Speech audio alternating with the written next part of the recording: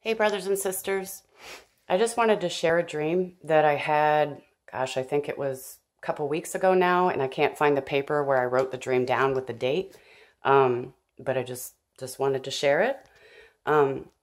So in the dream, I was like a little girl, and I live in Florida now, but I grew up in Wisconsin, and it was like my childhood home area, and it was this little patch of woods that I was going through, and right in front of me was this really, really tall man, and he was walking in front of me, like leading me to my house with this shortcut through the woods, and I was holding on to him, and I remember telling him, "You are so tall," and I didn't see his face or anything.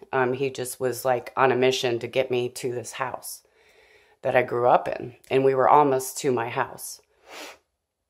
So that was it. That was the dream. And when I woke up, I went outside on the back porch to have some coffee. And I was just thinking about the dream. And I felt in my spirit, like, I wonder if that was like an angel. And God was telling me this angel is leading me home.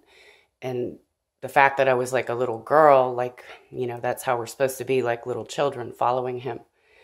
And just as I was thinking that, I looked out a window, and there was a white, fluffy feather stuck like in the screen of the window. And I was like just blown away by that. And it was like God giving me confirmation. And so I just wanted to share that because it really encouraged me, and I hope it encourages you all. And I'd like to read a scripture from the book of Exodus. It's Exodus 23:20. "Behold, I send an angel before thee to keep thee in the way, and to bring thee into the place which I have prepared." I love you all. God bless you.